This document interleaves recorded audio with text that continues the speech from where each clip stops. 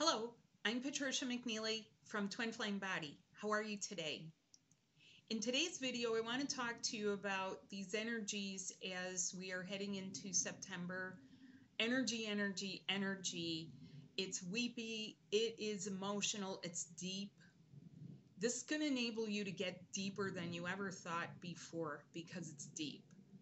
Now, this is a part of the deep retrograde of Uranus, the Uranus retrograde, which is a transit out of a sense that people have that they don't care.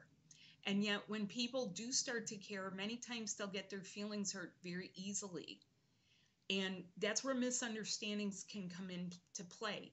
So this is a little bit different than a Mercury retrograde. This is a retrograde that is going to help you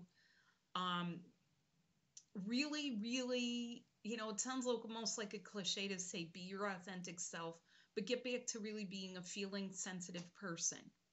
Now, how do you stop being empathic within that? Some people wear their ability to be an empath as a sense of pride, like it's their badge of honor. And it does encompass many of your gifts. I talk about that in my book on relationships, Twin Flame Relationships. But beyond that, it can be really raw for people, especially if you're in a low vibe or you're stuck in a karmic situation or you really just don't know what's happening. That is the kicker. I know what's happening, and it's all about ascension. So you could very easily say ascension is the new normal because it's time for people to ascend out of medieval things, out of really old paradigm stuff, habits, relationships, lifestyle choices, addictions. That may be not news to some people, but the how of it is really going to throw people off. And yet, I'm going to remind you of something that is extremely important. It's one word: growth. If you're not growing and you're staying stuck, or you feel stuck, and you feel like your life is flatlined somehow, it's time. It's time for not a kick because you didn't come here to get dropped on your butt. It's time to jumpstart you. And that is what I know how to do. So what are some of the things that are happening within this? Hearing voices, seeing faces, disrupted sleep, pain around your rib cage, pain around your solar plexus, really heavy feelings. And that's not COVID. Those are things that have to do with the heaviness of the past, as though someone has anchored you and almost like your ship has taken anchor and there's no wind in your sails and there's nothing that's going to help you pick up steam. Now, I want to explain a few things because people have gone through cycles for several years. I'm going to share a few things that I've learned in several of the years that I've been doing this. Number one, this is on. What that means is that there is no going back. There's no going back to old ways or the old paradigm. Because you might think, oh, well, good, I'll get rid of certain things. You're getting rid of so many things it isn't even funny. And yet, that is a part of what makes you feel better. How you feel better. Being closer to who you really belong with. Being closer to the higher vibe you that you really are. So while you may have not realized you've actually descended, picked up your stuff, you're scraping the bottom of the barrel, there's residue. There's going to be residue at every single cycle. If this is new to you, you may feel that it's all about you met a person, you have to learn all about psychology, and you might have to feel like you're a martyr on the altar of love, or that somehow being feminine means you're making all these sacrifices. No. The more you focus on you and the clearer you get and the cleaner you get and the more you purify and the more that you focus on the full integration of your brand new twin flame body, because it's new, the better off you be. And that is what drags the person who you belong with you. Sometimes you're dragging each other. Sometimes you're dragging each other behind the pickup truck. Sometimes it can make you feel like you're losing a few screws in your head. And I'm here to tell you a phrase that I started saying years ago and other people picked up on it, but it was mine. You're not crazy. You're not crazy, and I know the reasons why, and I know the reasons what's pressing on you as to why it can make you feel crazy. Now, what about all of this? Everything is interrelated to who you are and the reason you're here. You aren't always calling the shots, or as some of the guidance could say, you are not the one in control, meaning you can only control or manage what you can from a physical level. You're not going to be able to do certain things unless you learn. And unless you learn how to use your brand new divine connections, which do travel deep inside your body. So, what are you hearing? First of all, is it friendly or is it a foe? Is it friend or foe? Is it enemy or is it a friend? Is it you? Is it your other half? Is it both of you? How do you sort that out? You do it by clearing, and you do it by doing the clearing that I teach. Because I'm all about empowerment. I have helped many people get a handle on their ascension and their detoxification. Because if people do drugs, if people have had abuse, you're going to hear things. It kind of goes with the territory because it's registered in there. The same type of thing happens to people. Let me ask some of you, when you quit working at an office, did you hear phantom phone calls? Did you hear office phones ringing and you sort of had these auditory hallucinations and you could tell yourself, well, I'm not crazy, I'm not at the office. But you get so accustomed to being in that atmosphere that it's registered in there somewhere. Now take that, time thousands of lifetimes. What have you heard? What have you seen? August is a month of explosions, explosions that affect your eyes, what you've seen, what you've heard, what you've taken in.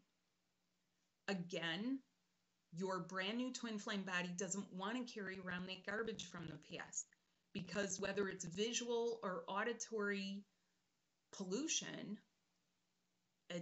it's not love, and it's not something that you need to hang on to, nor should it stay attached to you. But as we know, some people like to loop in social media, see things again and again and again and again. And the media knows this. The media can make it a good thing or they can make it a bad thing. What is your other half paying attention to or watching? You know, do they watch like XXX rated stuff? Do they watch war stuff? Have they been in there? You may or may not know, but I help you get rid of it. Because the sooner I get you focused on love, the better you feel. What about seeing faces? How many faces have you seen throughout all of your lifetimes, just in this lifetime? You've seen them in the visuals, you've seen them in media, you have seen in your dreams, and then your eyes are the windows to your soul. Do you know how many things that you have both each taken in, viewed, seen, participated in throughout your lifetimes? You don't have to know or give anyone a number because it would probably be in the millions. But there is a reason for this. So if you are having that happen, you're leaving the old paradigm. And you're going to want to say good riddance to it because a lot of things will wear out their welcome. They won't be welcome within you, inside you, residing in you. It's not a part of a beautiful mind to carry all these casts of characters in there, even though people have coped that way. That's coping. That's not ridding. That's not getting rid of it for good and forever. That's not putting in what belongs to you. That's not clearing so you can unify. You clear so you can unify and be together without all of that garbage. Even if you're in a separation at this current time. Your new twin flame body cannot collect garbage. It doesn't want to be sick. It doesn't want to hold illnesses. It doesn't want to hold ancestral things. It doesn't want to hold mean people. It wants you to breathe and feel normal. So while we have a lot of things pulling up the rear here, it's going to be time for real change, where we have to stop being afraid of each other, and we really have to stop being afraid of love. A lot of people feel a mix of stuff when they go through their ascension and they say, well, what does this have to do with love? It doesn't. But it needs to get out. And that's what I'm here to help you do. Do you want to feel lifted up? So let me describe when I first started feeling the light body. Okay, there was sort of this series of activations throughout my life, even back to my childhood. At age 11, which I didn't know what it was, it bowled me over. I just about fell on the floor because the energy was so palpable. And it hit me right at a point when I was starting puberty. Now, that was one of the very first ones that was very, very distinct. But later on, and this is not too long ago, this is several years ago, there were things that began to happen, what you would call otherworldly things. And yet they were a part of me going to places, timelines really, to just sort of bring my essence here, to replug in, to draw it in. Now, what started to happen is, as I did this, I was purging big time. My stomach, vomiting. My stomach, constipated. My spine, my hips, my eyes, several major organs, and getting rid of not only ancestral things, things I had no context for, things like preparing food and just deep weeping, grieving somehow, feeling a connection to a food or a flower that I had no idea where it came from, but I felt it because it was so deep. And you too may be feeling these things that are unexplainable to the people around you, which is why I like to have classes so that people have support. They have someone who's like them. They have someone who can understand that while you care for a soulmate, you really want to be rid of them and be where you belong to be. Be where you need to be. Be in the life that you came here for. To understand the depth of emotion that other people might say, like, hey, grow a thick skin. It's not about growing a thick skin. It's about your brand new etheric skin. It's about having brand new, subtle body that adheres to you, holds you together, keeps you accountable, keeps you well, and keeps you committed in love. Love without commitment, love that just sort of waves in, waves out, that's not really love. Love wants to be with you. Love wants to be honest with you. Love doesn't want you to have to guess. And that's what the new template of relationship is about. It is about having a worthy relationship, a relationship that's worthy of who the human angelic that you are, without how you look or how you appear or what your education is or any of that. So becoming a better person is actually a part of this, but it's actually being a new person with a new template, a new blueprint, whatever you call it. It is not the original blueprint. And I know this because it has been in different spots. So if you look at a diagram and you say, well, there's this chakra, like they're all lined up right down the center. That's not how it is. You have other connections that you share with each other. which I do map out in my classes if you're interested to learn it. What about full enjoyment of life? Well, some people think that their initial activation or awakening is as good as it gets because that's as good as it's gotten for people. But I'm here to tell you, but wait, there's more. But wait, there's more. And now you can actually access it much higher and deeper. So what happened with me was, as I was guided to open up some of the etheric body connections, an amazing thing happened. It just went,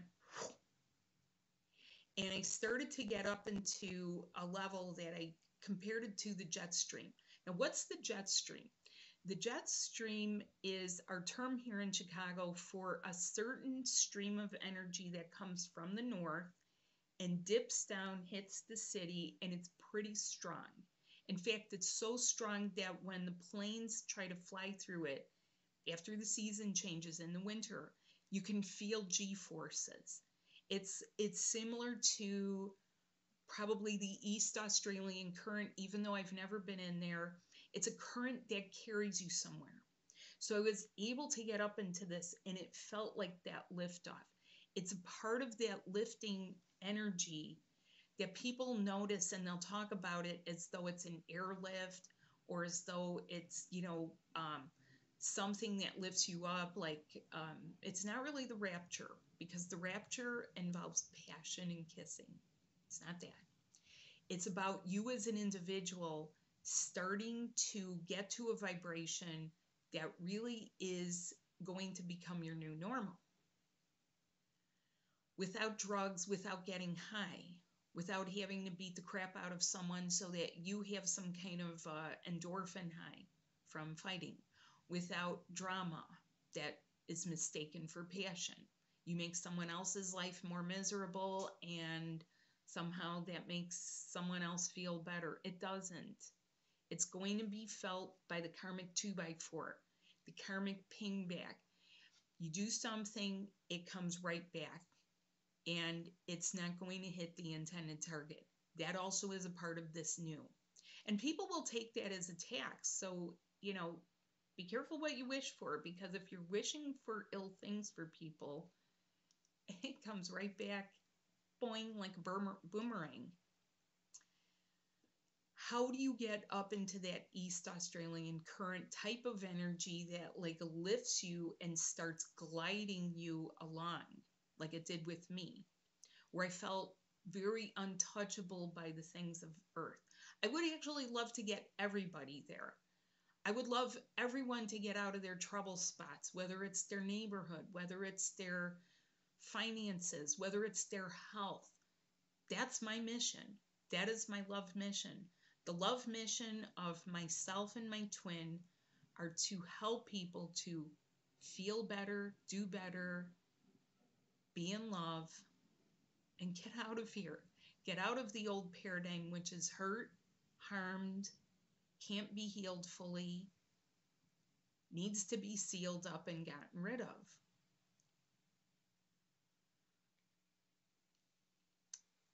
Some people I know would like to say, you know what, all I want is some acknowledgement. Sure. And that comes to you when you're in that higher vibe. In fact, it never leaves you alone. It keeps doing this and touching you, and friendly, but loverly, like a lover does, because that's who it is. It is actually the part of you, of your other half, that is connected. So if you clear out all the garbage, and if you're accustomed to, getting on the phone and looking for comfort in other places, looking for love in all the wrong places, I'm not here to say you can't find love in, the online dating scene. Sometimes people do, but more often than not, they find games. And that's a part of the hearing voices. There's a lot being said out there. There's a lot, and people are going to pick up on it. Because while you might not have antennas, you have parts of your sensory organs that have been connected to parts of the collective. And it happens to people no matter what they watch or where they go or what they view. I have in my series of books ways for you to clear. But more importantly, I'm having a class coming up on surrender, mastering your surrender, and learning what it is and what it is not, learning about how to continue doing a proper surrender, because proper surrendering enables quite a lot. It enables you to get into those quantum modes of real leaping change. And that's something a lot of people say, like, like me, I might say, like, well, why didn't I meet when I was in my 20s? Why did I have to meet that soulmate? Why didn't I meet, when everything was, a certain way? The energies weren't conducive to it. The body template had not been perfected so that a mass number of people could arrange it so that they could begin to integrate. My classes were not ready. I didn't have any of this ready. In fact, I knew nothing about it.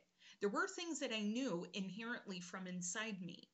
And there was a spiritual side that I realized was pretty deep, and yet I did not have a full context for it.